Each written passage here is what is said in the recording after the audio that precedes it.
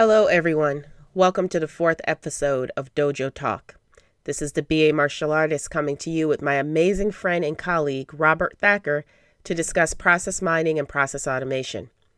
If you recall, Robert was our special guest for episode 3, where we discussed the process, and I'm very happy to have him back again. For those who may be joining us for the first time this year, we've been focused on 6 different levels of perspectives you can leverage to understand your organization. So far, we have discussed 4 of those perspectives. We've discussed the organization as a whole, the customer experience, the process, and business rules. Our last 2 perspectives of the system and data will come later this year. If you want to find out more, follow my blog post on my website at www.paulaabell.com. But let's talk a little bit about Robert. For nearly 20 years, Robert has managed the successful implementation of process improvement projects for many different organizations. These projects aided in the release of new products and refined existing processes, saving millions of dollars. He firmly believes that your processes are at the center of everything you do. If you don't understand your process, you don't understand your business. Robert has worked with customers in financial services, healthcare, government, and manufacturing, teaching them how to better understand the services they as a company provide to improve their customer experiences and to make the connection to the processes that drive them. There's no one better I would love to do this segment with than Robert. So sit back, relax, and get ready for episode 4 of Dojo Talk. Well, hello, everyone, and welcome to episode 4 of Dojo Talk. I'm here again with my great friend and colleague, Robert Thacker. You will remember Robert from our last Dojo Talk episode, number 3, where he gave us a ton of insight on process mapping, process modeling, what is a process, why is having processes documented important, and all of that great stuff. And by the way, Robert, just to let you know, I did receive quite a bit of positive feedback on how great that session was and how the information you shared was so beneficial. So great job on that. Oh, well, excellent. Thank you. I'm glad people enjoyed it. I'm glad they got something out of it. Appreciate it. Glad to be back. Okay. I'm glad to have you back. As you know, I love talking to you anyway, and you have that great voice anyway, so it just goes well with videos, right? Whatever. Yeah. So today we're going to jump into another topic, which is not what we've been talking about for perspective 4. So for those who've been following me, you know, we've been going through different levels of perspective on how to understand your organization. And we've been talking about business rules. And normally I would have our special guest speak on the topic that we're actually talking about in the blog. However, I felt that especially in today's environment, and as a hot topic that Robert has a lot of knowledge on, I wanted to switch it up a little bit and give a little bit of a bonus and talk about process mining and process automation, because those are 2 hot topics right now in the industry. And of course, my great friend here has a lot of insight and knowledge on that because he works in this domain all day, every day with people all around the world. So Robert, thank you for taking this on and coming to be with us another month and sharing some knowledge on 2 topics that are quite hot in the industry right now. I appreciate it, Paula. Thank you so much for having me. I always enjoy talking to you as well. Perfect. Okay, so let's jump right in, shall we? Let's first we talked about 2 topics, right? Process mining and process automation. So let's first start with process mining. So what is process mining? How would you define that? And that's a great question. So there's a lot of, I guess, confusion around what process mining is and what it is not. And that's really the thing. So let's kind of talk about what process mining is not first off. And that is that it is not a shortcut to understanding your process. So we talk a lot of customers and we do. One of the first questions they ask is, so I want to understand my process right now. I understand that I need to capture my processes, but do I really have to draw my processes or render them out, right? And there's no shortcuts, right? So process mining is not a shortcut to understanding or defining your process. You do need to understand what your process is before you can start mining it, right? Because process mining is going to provide you with an underlying amount of detail about your process to help you sort of understand maybe some of the nuances. But you need to have something to baseline it against. You need to have something to be able to say, hey, this is what my process or what I think my process is. And then when I'm doing my process mining, it's going to confirm or, well, unconfirm some of that information that I thought that I knew. The other thing that process mining usually gets confused with also too, and a lot of folks start thinking about, well, it's going to help me understand my process. But a lot of things with process mining are digging more into the understanding of what systems and interactivity that I have there, and less about what the people are doing in that particular process. And so process mining has two different faces. So there's companies that run process mining with the intent of connecting these to your systems and being able to parse through log data files and being able to help sort of understand system connectivity and what the computers and the systems are doing. And then there's other process mining tools that you might work with that actually sort of plug into your system, as it were. And so if you were maybe a loan agent, for example, at a financial services organization, you would click to start the process mining tool when you start the process. And then at that particular point, it starts capturing what systems you're interacting with, but more specifically, what activities you're doing. You're going to this field, you're updating this type of information, you're plugging into this particular system. So it is more focused on the human element. And so when folks are looking at process mining, they really need to understand, I guess, or try to identify what about the mining tool that they want to capture. Are you trying to capture the human element of it? Or are you trying to capture more the system interactivity element of it? Because depending upon which mining tool you select, you could end up with something that you didn't intend. So, but process mining, by definition, is something that's using analytics to dig through either my log files or to watch what I'm doing on the system in order to provide me with a better understanding of what's actually being performed in my process. So at a high level, that's really what it is. Wow. Okay. I didn't know it was this involved, to be quite honest. And I liked your tidbits of these are the pitfalls not to fall into. It is not a way to get away from actually understanding your process or document it. Yep. It actually adds more clarity and understanding once you understand what your process is. Right. So there's no shortcut. I love that. So you started to talk about the benefits of process mining. One of it around data analytics, being able to understand the system interactions and things of that nature. What other benefits do you find, or why do you feel that process mining is so beneficial? Can you add a little bit more to what you've already started when you spoke about data analytics? Sure. So when you start thinking about you've captured your process, a lot of the things that businesses have a hard time with is the data side of it. All right. So they understand that, well, I perform a task, and then I hand it to this person, they perform a step, they perform a step, they perform a step. But the underlying information about a particular process, if I'm going to start thinking about efficiencies and I'm going to start thinking about process improvements, they have a hard time quantifying that or gathering that level of information. So, how long does a particular task happen to take? What systems did you interact with to provide, in order to update that information? So process mining provides that level of information for me. It shows me, well, I spent this much time at this activity, I spent this much time at this activity, and I spent this much time at this activity, and shows me really where I'm going to have bottlenecks within my process. Because, quite frankly, I mean, as a business analyst or as a process owner, I'm thinking, well, this activity should only take maybe 2 or 3 minutes, and so maybe I put that down there. But that's best case scenario, right? That's assuming that there's nothing else going on in the process and I've got nothing else to do today, and I showed up and I didn't have anything, and so everything just kind of went through on this wonderful, happy path.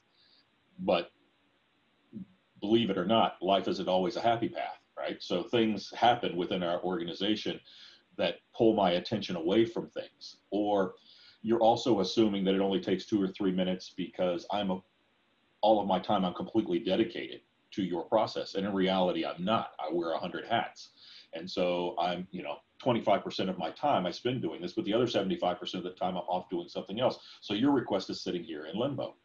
And process mining uncovers all of that. It shows me what that flow is through a particular process, but it tells me the time or amount of time that I took to work on those activities as well. It also tells me who. is performing those. Because sometimes when we start mapping a process, we don't realize that there are people involved in our process that really are, or that there are people involved in our process that really shouldn't be. Right? So as we start thinking about it, when we start doing mining and we plug these tools in and we start analyzing what, we suddenly see, oh, well, we've got 6 resources in this department. We're expecting them to kind of roll through. This is the amount of time they spend on average at each activity. But then all of a sudden there's this request over here out of right field that enters the process. And you're like, where did that come from? Who's in that department? What are they doing? Why do they have access to the system? So it can also help me uncover, compliance issues within my particular process, to understand where these groups are performing, but who has access to data. And as you know, in today's world with data security and privacy and all the laws associated with that, organizations need to be really careful with who has access to private information about specific individuals and who has access to which systems. And when auditors show up and they're looking at things, they do want to know, all right, well, this is the process. That's great, but who's actually performing the process and how are you controlling that? Well, process mining can help me with that. It can help me understand, who has access and who's doing what and who shouldn't be doing something that may be doing something within my particular process. It's also giving me the opportunity. There's a lot of folks that are saying, well, performance data on my process. How many transactions are coming through the process? I may not know that. I hypothetically know that we get maybe 1,000 requests per month, that are showing up here, but I don't really know. I mean, that's a guess. And I'm only basing that maybe on the amount of information, for the number of requests that my analysts may have completed during a particular month, right? But how many did they get through? How many did we receive versus got through? What was the average cycle time going through that? So I can get, with process mining, I can get real-time performance data on how my process is really performing. And I can see who are my top performers within my particular group as well. So Paula, you're a top performer within my group. What are some of the things that you're doing that maybe we can emulate for some of the other folks within our group in order to help bring them up to the same level as you? John over here, he's also a top performer, but he's a top performer because we found out that he's actually skipping 5 steps in our process. So that's the reason he's getting so much through. So we can uncover some of those trends associated with process mining as well. So there's a lot of different benefits that come with process mining. But as I stated at the beginning, it's not where I start, right? I have to understand what my process is to begin with, because it's like, well, with mining, or just mining in general. If I was going to go dig for gold in my backyard, I'm more than welcome to do that, but I'm probably not going to find anything, right? Because with process mining, I need to understand that there is a process. I need to understand who's involved in that process. And if I'm mining through systems to look for information, I need to understand where they're loaded and what they're doing. So I know where to dig. So mining is the same way. If I was going to go mine for gold somewhere, there's a whole team of geologists that are involved. They're doing soil samples, they're doing atmospheric things, they're taking core samples of various things. They don't just dig for the sake of digging and hope that they're going to find something, right? And mining is the same way. Process mining, you need to understand what your processes are and where they are before you can actually implement mining tools to help you understand the details underneath the surface. So this is really interesting. You said a couple of interesting things. One that hit me, though, was when you were talking about process mining can help you identify who is working in the process, who the people are that are doing certain activities. So then my question would have been, well, wouldn't you already know that when you're doing your process documentation, especially if you're using swim lanes? Shouldn't you already know, and shouldn't that already have been uncovered before you get to the deeper mining piece? Or have you found that that is not the case? There's always gaps, and as you continue to go lower, more granular, you begin to uncover some of those things. Well, you do start to uncover some of those things. There are gaps. I mean, a lot of folks, you have to understand, I guess, a lot of folks in your organization, especially when you start thinking about mapping a process, they live and breathe this every day, right? So there's a lot of things that they do intuitively that they don't even really know that they're doing, or they're calling someone to get some information about something, but it's not technically documented in your process. It's just something that I do. And so process mining helps me uncover those hidden connections that might be within my process, and helps me understand if I happen to be deviating from it in some way, shape, or form. it helps me also understand how often I have to deviate from that process. So, as a general rule, this is my happy path and we follow this, but it seems like, there's a percentage of time that we pop up here for some reason and we follow a slightly different route. Why is that? Right? Well, because that other route may not be documented. A lot of folks, when you're talking about their process, they give you their happy path, and that's what you end up capturing. Right? This is the everyday life. You don't understand or you don't capture those things that only happen 5-10% of the time. But you need to be able to accommodate those, and you need to be able to document those in the event, like we're dealing with a pandemic at the moment. Right. There's this, well, a process mining tool would not have uncovered for you that you were probably going to have a pandemic next week, right? And you need to have some continuity plans in place in order to be able to address that, because it's only dealing with this historical information. But when it does occur and now it's here, now you have it, right? You have that information. You understand how things deviated from the normal path, and you understand what path you had to take or how you restored service or how the path changes now as a result of that. So mining can also help sort of understand that level, that layer of detail, those nuances within our process that we don't even think to capture because, well, they just don't happen they don't happen enough for us to think about them. And those are the instances, the incidents that when you get an audit done, those are the ones audit will find. Yeah. It's never those things every that time. are like 95%. Mm-hmm. Yeah, yep, every time. 5. Yeah, those 5 to 10%. Yeah, and I've been through multiple audits, and usually when an auditor shows up, they're not interested in my everyday path because they know that I have that covered, or I should, right? So they ask me very few questions about my normal everyday life. They want to see and understand my exception path and make sure that I have that covered more than they want to focus on my everyday life, right? So, but if this happens, how are you going to address that? Okay, but if this happens, how are you going to address that? Well, that only happens, every other Tuesday when the moon is, high and it's full and, the tide is in, and I happen to have won the lottery that day. Yeah, that's great. But what are you going to do when that happens, right? I need to understand those deviations. Right. So from a process mining perspective, can you give me an example where it was very much beneficial for one of your clients, where it made a huge difference and the outcome of it was so great that it just showed the benefit of not only having mining tools, but understanding how to do process mining effectively? Yeah, so I can give you an example. We're working with a financial institution on the West Coast. They were using iGraphics to capture their processes and do their mapping and modeling. But again, getting to some of that underlying data they want to start thinking about doing process improvement and efficiencies. And you've got some hypotheticals, all right? It should take this long, or if we just made this change or that change, but it's all hypothetical. You need data in order to go with that. And so they implemented a mining solution that was actually looking at the user side of it and less with the system side. So it wasn't mining through log files and looking for system interactivities. It was looking at how the users actually performed their process.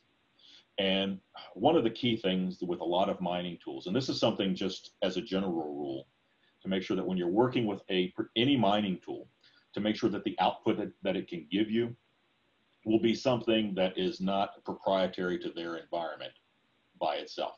Right? Meaning that you can actually export that information out in some way, shape, or form, or in some format that you can actually then utilize in your process improvement systems, right? In your BPM systems, in your process modeling systems.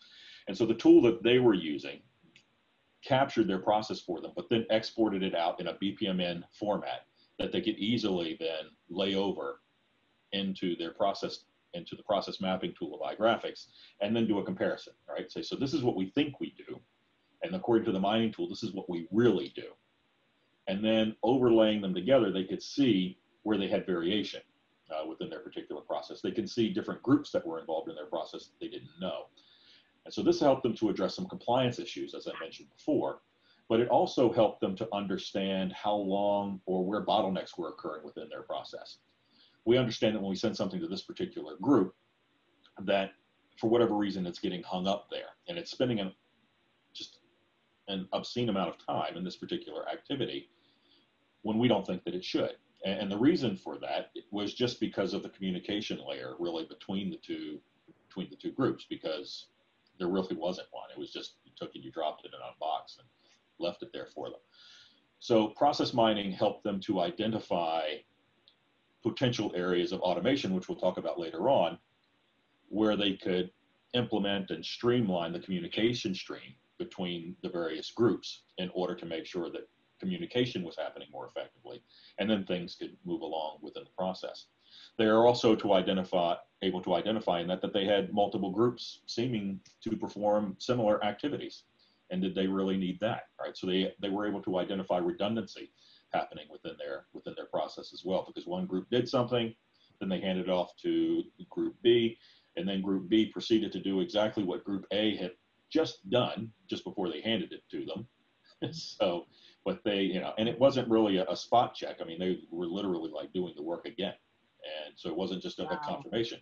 So it helped them to eliminate an entire activity, out of the process, which, if they're spending 2 hours doing it and they're spending 2 hours doing it, I just cut that time in half, and we've got great efficiency running through there. And I don't need the resources on one of those particular activities. I just freed up somebody's time. Mm-hmm. Mm-hmm.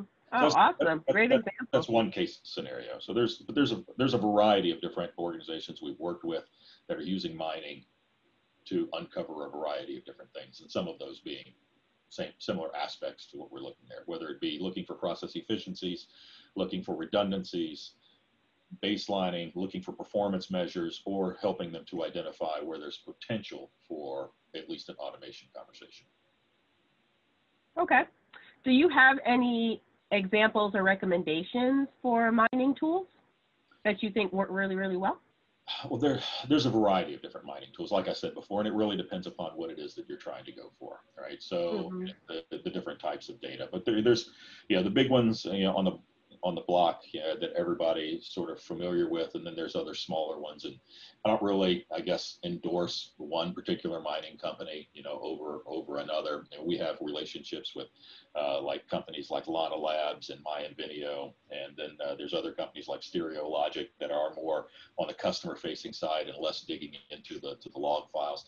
Lana Labs, Commanda, and those guys, they typically focus, they're more on system log information and less on user interface interactions, and then other companies like I said, like Stereologic are focused on how users are performing the process and less about what the systems are doing. Okay.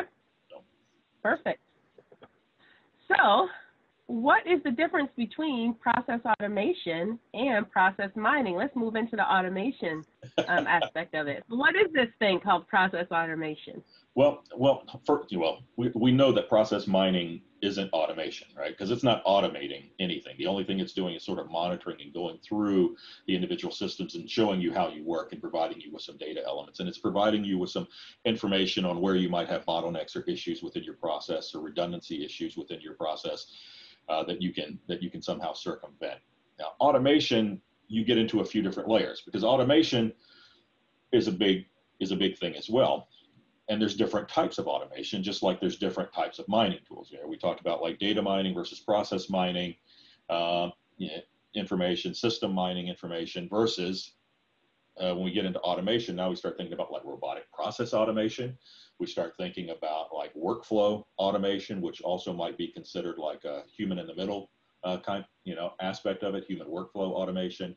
And then there's just straight up, like big automation. Right, we start thinking about things where basically the HAL and the T1000s of the world that are going to take over and realize that we're a danger to ourselves and try to take over AI, all that other stuff.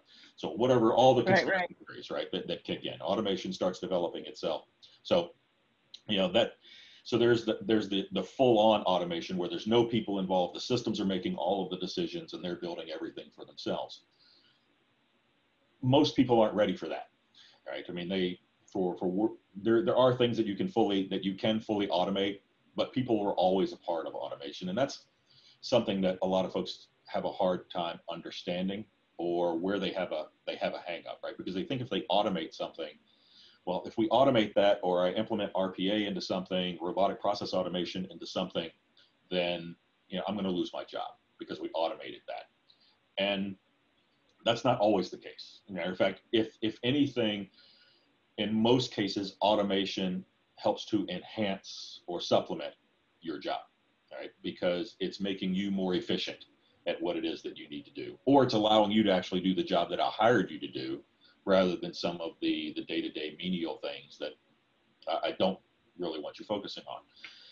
So let's kind of break them down a little bit into the different types. All right. So first, robotic process automation.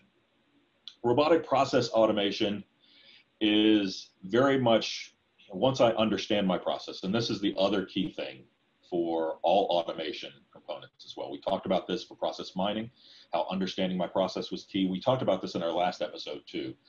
Process is the center of everything we do, and we need to understand that before we can move into anything else.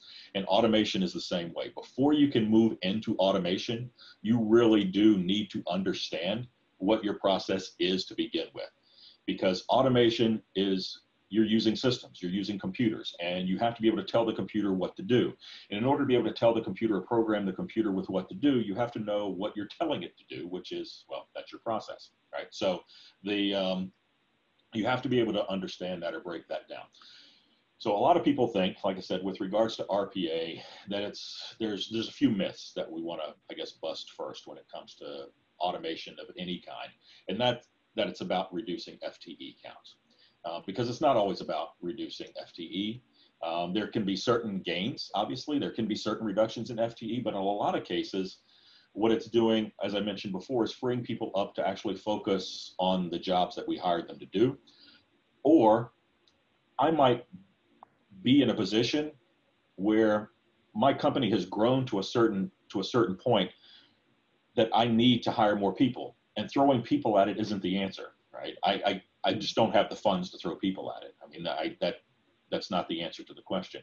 So I have to figure out a way to make the people more efficient at doing what they're doing their jobs, or provide some capability within here that might supplement them in such a way that it will be like I hired more people.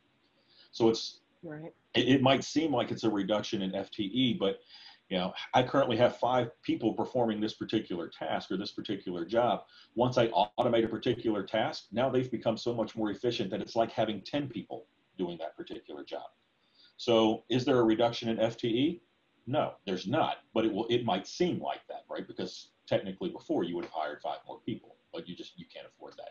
So it's not always about reducing FTE. It's also not only about cost savings.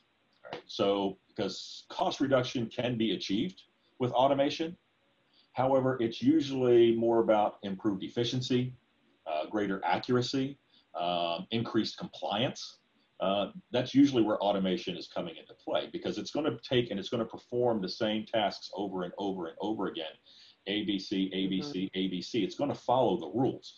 And so you don't have to worry about compliance issues with automated tasks unless the rules change, right? So, in which case you need to go back and you need to fix, or you need to update that automation component to be in line with whatever the new qualifications happen to be. So it can also be about enriching customer experience, because things move along at a much more efficient pace. Now customers can put in their requests a lot faster. They can get their product a lot faster, right? So it can also go about enhancing customer experience. So it's not always about reducing FTE, and it's not about reducing costs. The other misconception is that because it's automated, robots or automation is never wrong. That's another misconception, right? So because bots are only as accurate as the instructions that I gave them, right? So if my process is not right, and this is, again, why it's also so crucial to understanding my process first, because if I automate a bad process, I'm going to do bad things a lot faster, right? And that's not going to be what I need. Right? I need to make sure that I understand and that I've gone through the process efficiency exercises first to identify what updates I need to make there, and then identify the automation components. Now, I did speak with a vendor. I was in a room with a vendor one time who said, well, you can automate a bad process because with all the time that you will save on the automated, now you can go back and you can fix your process. If you hear that, if any vendor says that, walk away. Just, that's not the vendor you want. All right. I'm just saying, because there's a little thing called math that just doesn't add up. All right. So if you were able to do something, if you had 5 people on your team and you were doing something and you had a bad process and between the 5 of you, you were creating 10 defects a week. Well, now you've automated that. And a lot of RPA vendors will tell you that they're going to get 50% increase in your productivity or 100% increase in your productivity. Well, let's give them the benefit of the doubt, right? Let's just say you got 100% increase in your productivity. Well, now I've got 5 people that have created, that are creating 10 errors a week. Well, what happens when I automate that? Well, now I'm getting 20 errors a week, right? Before I was getting 40 errors a month. Now I'm getting 80 errors a month.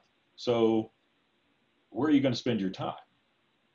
Are you going to spend your time fixing your process, or are you going to spend your time putting out the fires of the defects? So you just freed up your time, yes, to do more rework than you would have had if you just fixed the process to begin with. So don't think that automation can't be wrong because you automated. You need to understand what your process is first. You also need to understand that if the rules change, you need to update your automation, right? So it will do ABC, ABC, like I said before, but if the rules change and you need to go ABD, ABD, you need to tell the automation that that's the case. Otherwise, it will continue doing ABC, and you'll end up with all kinds of errors, rework, and potential compliance issues. So that's one of the things, I guess, when it comes to like RPA. So the objectives really with any automation isn't necessarily cost savings or reduced FTE. You will and can potentially gain those things. That is true. But really what you're looking for is increased efficiency. You're looking for improved compliance. You're looking for a reduction in, say, monotonous work that needs to be done, say some of that swivel chair activity that RPA is excellent for, because it takes or can take a lot of money to figure out how to integrate 2 systems. Right? So I've got data over here and I need to be able to figure out how to integrate them so that the data comes across. But RPA is relatively, by comparison, inexpensive to just create an RPA, a digital worker that literally just copies information from here and enters it in here and does that data entry for me. So it can reduce a lot of that monotonous work, that swivel chair type activity that I'm not necessarily paying you to do, right? I'm paying you to process loans, not enter loan applications. We already got that. But you use 2 different systems for it. So here, done. But you will, like I said, by extension, get reduced cost. You will, by extension, potentially reduce FTE. But you will definitely improve customer experience. You will lower risk. You will improve the accuracy of your process being performed and improve compliance. Now, that said, I guess, there's things that we need to consider when we start thinking about automation, and specifically RPA, to define whether or not something is a candidate for RPA to begin with. And so we need to understand our process, but if our process is extremely complex, if there's a lot of decision points that are happening within there, if there's a lot of variation that happens within there, if there's a lot of rules that have to be performed and that I have to look at, that's not a candidate for RPA. You can't look at RPA and address that. RPA is about doing simple tasks. It's not about making a lot of decisions. It's not about, interacting with a whole lot of systems. I can take information from here and put it in here, but if I have to take some here and there and maybe there, I'm going to run into problems, right? So I need to understand the rules. I should also think about stability of that particular process. How likely is this process to change? I've worked in organizations, and I know you have too, Paula, where it's fine if you don't like the process, just wait a week, all right? Because it's probably going to change. So right. So that process has to be stable. I mean, you don't want to go through the effort of automating something, because automation, contrary to what any vendor, RPA or otherwise, will tell you automation, RPA, workflow, it's not an inexpensive endeavor, right? It does take money and time and cost and projects, to get that stuff done. So you need to consider that. You don't want to have a whole lot of rework that's going into it. So you want your process really to have settled and be stable and not going to be subject to a whole lot of change. And there's other things to consider that are in there as well, and that just dealing with strategic alignment. So there's visibility that needs to happen within those processes as well. So you need to have some mechanism in place to not just capture that complexity and the durations of time that mining might give to you, or the people that are involved, the FTE counts that mining or your systems might give to you, or the systems that you interact with. But you also need a mechanism in place to look at your organization and make the determination of whether or not this is something that's strategically viable. It's not my personal science project. This is actually aligned with some strategic goal, because if it's not, I'm not going to get funding for it. It's going to be a really hard conversation to push that up the mountain in order to get funding for my project, in order to get resources assigned, and so it needs to be strategically aligned. So you need a mechanism to see that too. So just some things, I guess, to consider when it comes to RPA and for robotic process automation, or really any automation component. Then there is the workflow automation piece. Right? So we talked about robotic process automation, which is all about systems, right? But some things are too complicated for robotic process automation, that then we now kind of work more with human-centric workflow automation. So there are certain tasks within here that are automated. Maybe I'm using pieces of RPA for that. I might be using other full-on automation for that, but at some point, maybe I hit a rule. I'll give you an example, right? Because we've been using financial services up to this particular point in time, we'll just kind of stick with that. All right, so somebody's requesting a loan, all right, and RPA, or automation systems in general. So RPA will take their loan application out of their PDF or whatever they send it in, it'll plug it into the system for me, and now I've got that, and then automation actually kicks in and starts doing some math, starts looking at rules. It starts combing various systems. Well, what's your credit report? What's your credit score? How much are you asking for? Various factors. And so it's got a whole set of rules that it's going to go through. And automation can do that. RPA can't, but full-on automation can. It can look through that decision set. But it's also then has decision points or nodes within there where it needs to follow a different path, right? If your credit score, let's say you're asking for less than $10,000 and your credit score is 800, right? Well, I'll auto approve you, right? I don't need to get anybody else involved in that. And that's how you generally, if you call to get a credit card, the system, it takes 30 seconds to process your whole request, and you get an answer, right? It says, hey, congratulations, you've got a credit limit of. And so, but that's all that automated system is doing. Right? It's just what's your credit score, and then based on that and maybe some historical information, or if you're asking for a loan, is it under this amount, approved or not. But if your credit score is, say, less than 800, or maybe it's below 700, and say, you got your credit score kicks out to be 680, and you're asking for $10,000. Well, I'm not going to automatically disqualify you per se, but I'm going to kick you into a decision tree where now a loan officer is going to look at it and see if there's some underlying reason why you should be approved, right? So this is where this human in the middle, human-centric piece kicks in.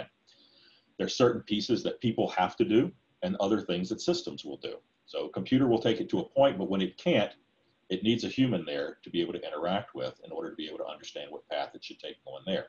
Now, once I kick it over to you and you look at it, if you say, all right, well, I've looked at it and he appears to be okay, well, you might kick it right back into the automation path again, and now it picks up from there. Or you say no, and then it kicks into the automation path that sends me the nice letter that says, thanks for applying.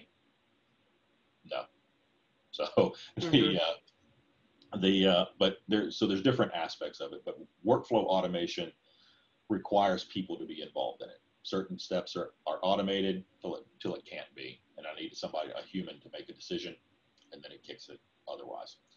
And then there's full-on automation, which is just the systems doing what they do, right, until they break, and then they throw an alert that says the system's not working. You think about like true robotics, a fully automated assembly line at a car plant, for example. There's people walking around, but all the machines are moving the pieces in and parts out. Now if one of the machines hangs, somebody's going to come over and fix it, but otherwise the machine is doing what it needs to do. So, or making full-on sort of business decisions for where we need to go.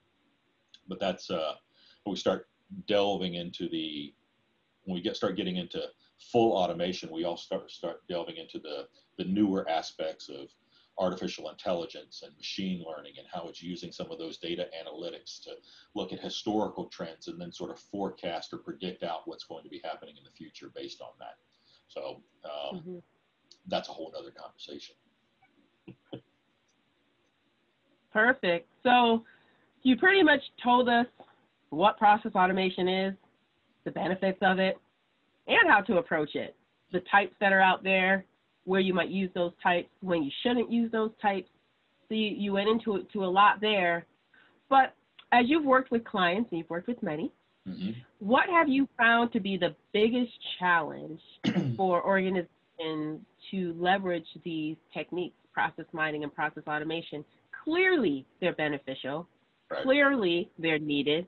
And clearly, it gives you clarity on what's actually going on in your organization to help increase process efficiencies, customer experience, lessen your risk so that you're in compliance, or at least have controls in place to keep that risk pretty much mitigated.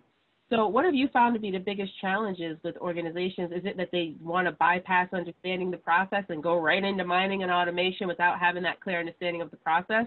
Or is it other loopholes or pitfalls that we should probably avoid if we want to implement these two techniques?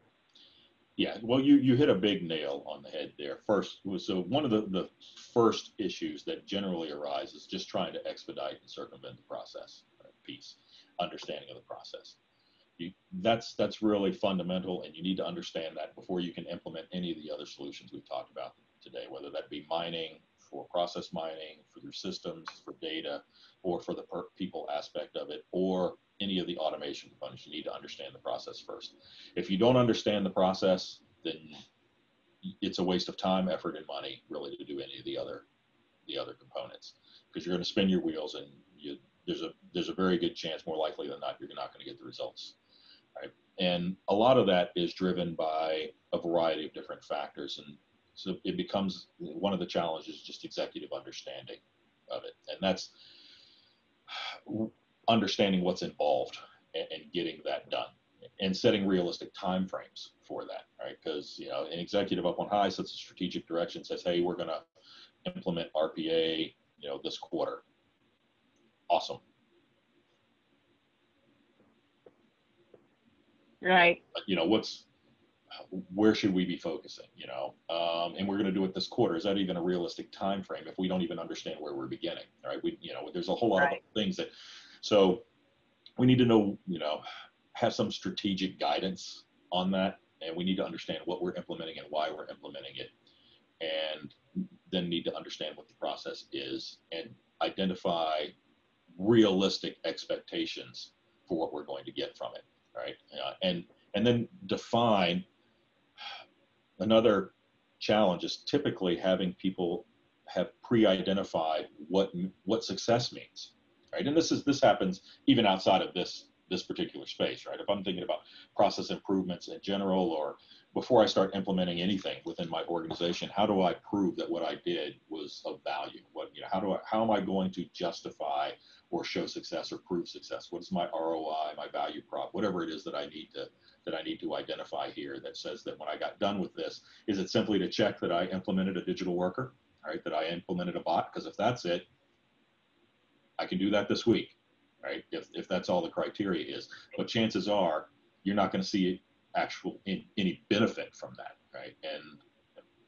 And when you do that, then you're going to say, well, we implemented RPA and we didn't really see any gains from it, and now the whole system transformation, all your transformation products start to crumble because you didn't set realistic expectations from the beginning of timeframes and how to measure success.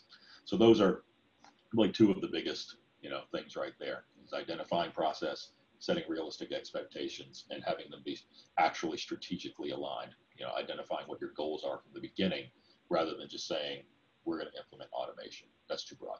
It needs to be specific. Makes sense. But that's what we find a lot, period, right? When we're when we're working on projects, initiatives, process, so this is what we're going to do. Okay. So how are we going to go about it? What is our focus? What is the scope? What is the timeline? And then really having those honest, transparent conversations on what's doable or what's not doable. Because I think a lot of people don't like to push back as well. And you have to push back. You have to say, based on what you want us to accomplish, we're not going to get this done in 1 quarter. Mm-hmm. It might take us an entire year. That might be not what you want to hear, but if you really want this done well and with quality, that's the reality. That's what we are dealing with based on where we are right now in the company. And so that is a common theme that I see across the board, and I always hear people talk about when it comes to support and setting realistic expectations and actually just defining what those expectations are to begin with. So it makes total sense that would be here as well. Yeah, and understanding the why, right? I mean, that's really we're going to implement this, but why are we doing it? Yeah, this is our strategic reason for doing this, and it's answering that why provides the context for most of the other things. Exactly. And then not just answering it, but can we communicate it down to everybody who's going to be involved so everybody understands why we're doing it? Because there's a lot of times people are involved in projects and initiatives.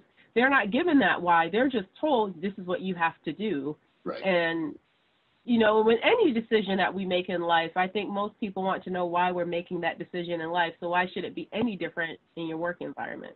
Right. And especially for the topics that we've talked about today with process automation and with process mining, because of the misconceptions or a lot of the at least the preconceived notions that are associated with it of how it's going to affect me or my job or potentially the loss of it, I really need to make sure that information gets communicated out effectively, because it's a fundamental shift in thinking and in culture within an organization to when they go about adopting these particular principles and using these tools.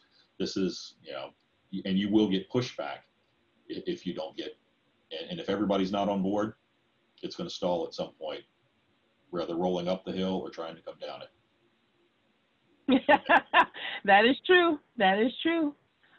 Well, Robert, thank you. This was another great session. I'm going to have you back to talk about something. I don't know what yet, but I'm going to have you back to talk about something next year.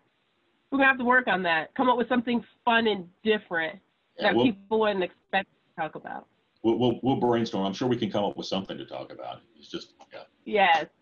Or maybe even do a live session, maybe do some demos next year on, how do you create processes, or how do you actually go about and you do this? Maybe actually do some sort of like a workshop sort of thing and have some fun with that. Workshop could be fun. You can invite, you've had a couple of sessions up till now. You could have we could run some panels, right? You could get more than one person kind of rolling through some topics. I'm sure people get tired. That's not a bad idea. That might be fun too. Yeah. Maybe get some spirited debate. Maybe hear some, that sounds great, but I don't agree with that. This is what we do. There's nothing wrong with that. Get other perspectives. I hear that might be something we. Yeah. I hear you, but I don't agree with you at all. Yeah. True. Yeah. Well, thank you again for sharing all of your knowledge with us. Great session. I learned a lot in this session too. So now I feel like I even have more knowledge. So I feel like a ninja of process at this point, different layers of process. And I hope everyone who's listening has found this episode helpful as well. I look forward to wrapping up Perspective 4, which is about business rules, and now process mining and automation the end of this month, and kick into Perspective 5, which is all about systems in September. So that one should be fun. Yeah. But until then, I'm going to sign off for now. Thank you, everyone, for joining the BA Martial Artist. And Robert, once again, thank you for sharing all of your knowledge. I greatly appreciate it. And I can't wait to have you back on whatever we do, because I know whatever we do is going to be phenomenal. Yeah. Thank you, Paul. It was always fun to be with you. Thank you. Until next time, everyone.